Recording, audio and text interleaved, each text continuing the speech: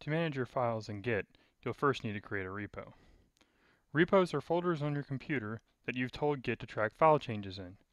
Every version of your code is contained in the repo, not just the current version you're working with. Git's able to swap between these versions very quickly. Repos are just folders, so you can have as many repos as you need on your computer to manage your files and projects. It's a good idea to keep source code that depends on each other inside the same Git repo. Git provides two ways to create new repos.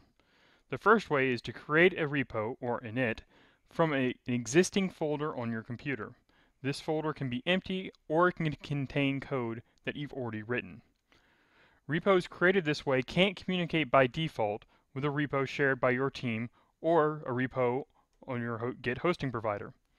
But you can connect this repo later to share your code with others. If your team's already sharing code in an existing Git repo, you can clone that repo to your computer. This will create a repo in a new folder on your computer with your team's code and all the versions created by your team also in the repo. Cloning also sets up your repo with the connection information it needs to share your changes and get changes from others without any additional configuration. To create a repo from the command line, first navigate to the folder where you want to create a repo. This folder can be empty or it can contain existing files. Run the git init command to create the new repo. Once the new repo is created, it won't automatically include files already in the folder. You'll need to create the first commit in your history by running git add and then git commit to create the initial version of your code. If you're creating a repo from an existing repository, you'll first need to get the URL for the repo from your Git provider or from someone on your team.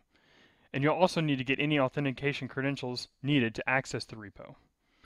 Once you have that, navigate to the command line on your computer to the folder that should contain your repo, and then run git clone passing the URL to create a copy of the repo on your computer.